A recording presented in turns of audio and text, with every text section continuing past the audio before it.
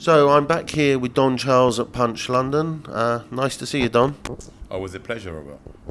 So I can't come here. We're going to speak about Derek and Takam, but we can't, whilst we're in that area of thought, we've obviously got to speak about Dillian Whyte and Joseph Parker. Great opportunity for Dillian, but how do you see that fight? Yeah, what a great fight! Another great fight on that. What a great card. The whole card is from top to bottom is stacked with action. You know, very good matched boxes. Yeah, that's a very good fight. The Parker and Dillian Whyte. Again, to me, it's a 50-50 fight. Okay, it's a big step up for Dillian Whyte. Yeah, massive step up. Stylistically, he's going to gel. He's going to make a good spectacle for the audience. Yeah, very, very interesting fight. I'm looking forward to watching that fight. Yeah, there are a few fights that sort of make, for me, I say the hair on the back of my neck stand up. That's one of them. What you said, there are attributes for the fighters in that fight. As we all know, styles make fights.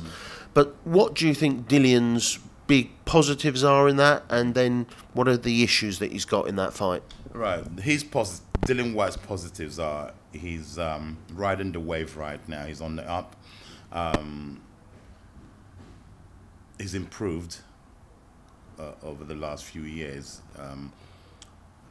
He's gotten stronger. He's in his prime, you know. He's in his prime. He's got his man strength, you know. He's training he takes his training very, very serious from what I've seen, and he's very ambitious. In terms of his positives for him against Parker, I think he's the puncher out of the two. Okay, and he can box. Dillian Whyte is a very good boxer, you know. So, like I said, every time I close my eyes and try and look at this fight, it's a very, very interesting fight. Yeah, on the positives for Dillian Whyte, it's coming off the back of a tremendous win against Lucas Brown. You know, your confidence is like, you know, up there. So, in terms of Parker's positives, Parker's a very busy fighter, and throws lots of punches, lots of combinations, comes fit. And he was a former world champion, so he's been there. He knows what it takes to get there. He knows what it's like to be in big fights. So does Dillian.